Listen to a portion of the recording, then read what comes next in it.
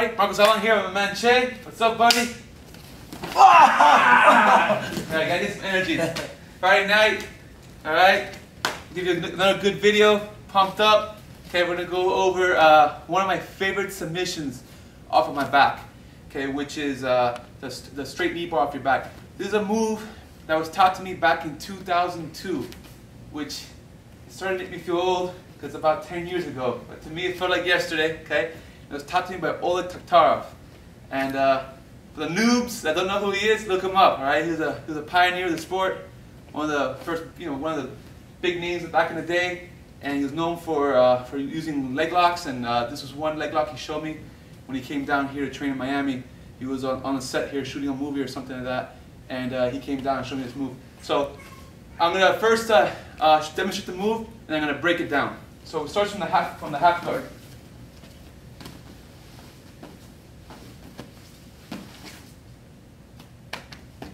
Now, when you first see this, it looks like it's some kind of low probability thing. Like what? That'll never work. Like it looks crazy.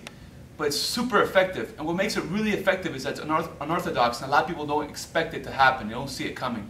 So I'm going to show you how to finish the submission right now. I'm going to show you two alternate plans. Okay? Now, first of all, this submission move is my B move, meaning that whenever I get in half guard, I'm always going to lock up here to go for a traditional, rolling sweep. But in the case that when I come up, if he cross faces me, boom, and stops me from being able to do it, this is when I bail out to this move. Now, if you like this move a lot, you can just go straight into it. So we're going to start from this situation, where I get cross-faced. The hand that's under the leg, I don't know if the cameraman can see over here, but the hand that's under the leg here is going to shoot up through his crotch, right down the center of the crack of his butt like this. Boom, with the blade going right down the middle. This hand's going to lock palm to palm, what we call gable grip, which is like if you're clapping and you lock over the thumb underneath like that, okay? So from here, I go down the crack of his butt and I lock. Now, I've already opened my guard, okay, at this point. Now, I'm going to pull him up over me. I'm going to go flat my back. I'm going to pull him up over me. Boom. And this is the part that takes practice, getting the knee placement right. You want the knee right over your groin. You're going to pull down on his butt cheek, and you're going to cross your legs over his ankle, and you're going to push your hips up as you push down your feet and pull down here like so. Okay, it's very sharp pain. You feel it right away. Now, the common mistakes people make from here is that they figure four here. When you figure four, your foot's hitting the ground already. I can't really push much more. You want to cross 1, 2 right there. Lock here. Some guys lock low on the thigh here. It doesn't get the same effect. You want to lock right over the butt cheek, over the crack of the butt, so you get total control of the leg. And then pull, push, and push your hips up. So one more time. I'm here. Boom. He cross faces. This is going to go through the crack of his butt. As I do that, I dip my shoulder in. And I open up my guards. I get nice and deep here. Lock. Now, I'm going to pull him up over me so I get that knee right on my groin. That's the hardest part of the move, getting the sense of distance from here. But when you rep this a bunch of times, you get it. Now your ankle comes over his ankle. The other ankle crosses over the top. Pull, push, and push your hips up to finish the tap. Now once you get this down really well, okay, there'll be times where you're cranking on this, and when they're freaking out from here, what they're going to do is they're going to roll to their butt. So as I'm cranking here, they're going to roll over, okay? Just keep your calm. From here, you can keep what you have, but what I do is I open it up and I sprawl this way, and my leg goes perfectly perpendicular to his leg. Some people keep a figure four, but you really don't have to. You can open up from here. And all I'm doing from here is I'm keeping the arm under the leg and just sprawling on his knee. Okay? All I'm doing is from here, just bringing, my pelvis to the mat, just like that. Okay? There's other more extreme metaphors, but you get the point. All right? So, one more time. Now, if you like the move, you don't have to do it off a crossface. If you like the move, you just want to go straight into it. I basically shoot right up the crotch this way. Lock. Pull, cross, cross. Knees right on my groin. Pull, push the hips up. He turns over to bail out. I've already opened up. You can have a figure four like that, or you can just sprawl this way. Again, my hips are right over his knee. That's what will make this work. And I'm keeping this under the leg as well, okay? Because I'm going to sprawl here to break the leg, And if I can't break it, or if I do break it and I just want to keep going, from here I would pass off to the side and get side control. Now, there are instances where maybe you lock this up, you don't have it right, like you have your groin's not in the right spot to break his knee, or he's got really strong legs and you're cranking and you're not finishing it. And then you got the real plan B, which is the sweep from here. I'm very high percentage finish with this move, with the submission hold. But with the sweep, I'm at 100%. I've never locked up this move, put a significant threat with it, and not end up on top. At least not in my recollection. I don't remember in training ever failing this move. It's one of my highest percentage sweeps. So I'm going to demonstrate it first and I'll break it down.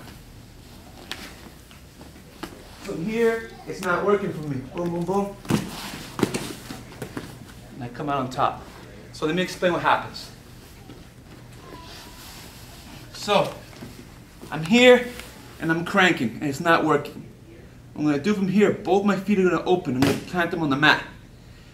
This lock here I'm going to have to stay locked, but I'm going to open up the noose. And now I'm going to hip heist out and corkscrew and come right between his legs out the back door like so. Okay, and I'm going to come out the back. The movement's like this. What I mean by hip heist out is that I'm going to push my hips up, get up to my shoulders, then to my head, and keeping my grip here, I'm going to turn this way. Okay, in other words, I'm not here and just like rolling over like that. It's not gonna happen. So when I'm hitting the sweep, okay, this has to be loose when I go for it. If I'm tight here and I try to roll, it's gonna be like, and I'm like stuck. Okay, you can't be like trying to roll them off you. Okay, when I put my feet down, this gets loose for a second, and I'm coming out the back door like an alligator. Okay, just hip heisting through right here. If he's a jiu-jitsu guy, he'll just like go to his back right away. Okay, but if he's a wrestler, you're gonna end up coming out the back door this way because his base is not to go to his back. Now, okay, when I come to here, some people ask, why can't I go out the other way? Because if I come to the outside, it allows him to use his overhook, his whizzer. If I come to this side, he can get the whizzer here to keep me pinned down. Okay? But when I come out between the legs, his whizzer is completely out of the equation. Okay? And from here you can use all kinds of finishes like the far knee, far ankle to bring him down. Okay, any kind of wrestling finishes from the head inside single, head outside single, I mean, you know, when you're out here. Actually the head inside single finish. You end up out here like this, so you have all your alternative finishes, you know, from that position. So, like I said, this is a move you're hitting from the bottom half. The knee bar is legit. If you can't finish, if he rolls over, sprawl or across the knee, keeping your leg perpendicular to his leg. What I mean by that, so a lot of guys do this move. The guy rolls, and when he rolls, the guy rolls, they get like this, where their leg is like, it's like this kind of angle. Okay, it lowers your percentage of finishing it big time.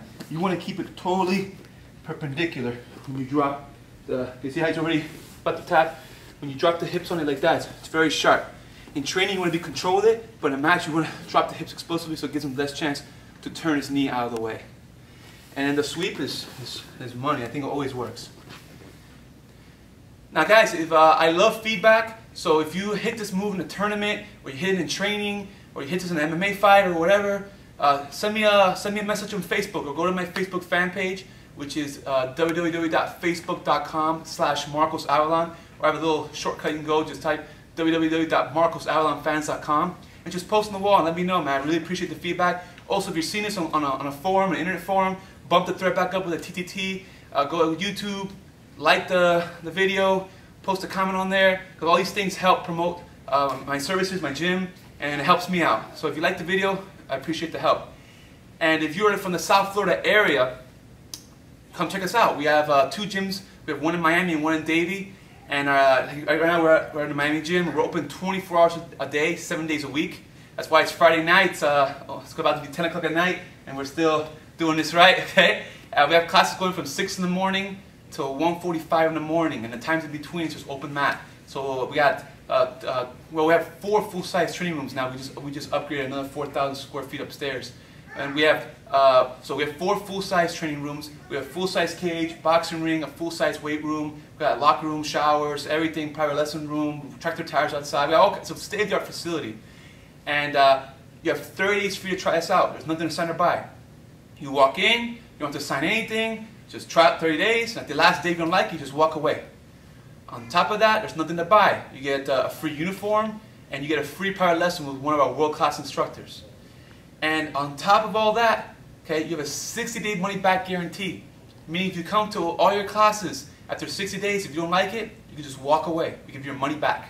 Okay? So, can't get any more fair, can't get any better than that. We just want you to get in here because we know once you come in here, you're going to love it. Okay? We take a lot of pride in giving world-class service. Also, check us out on our website at www.bestfreetrial.com and give us a call. We're open right now at 1-888-FFA-GYMS. That spells out 1-888-332-4967. You can call right now, make an appointment to start your 30-day free trial, or if you feel more comfortable, you can send an email to info@ffagyms.com. You can send an email with your name and number, and we'll give you a call back. All right, everybody, thank you very much. You want to add anything? Come see us. Peace.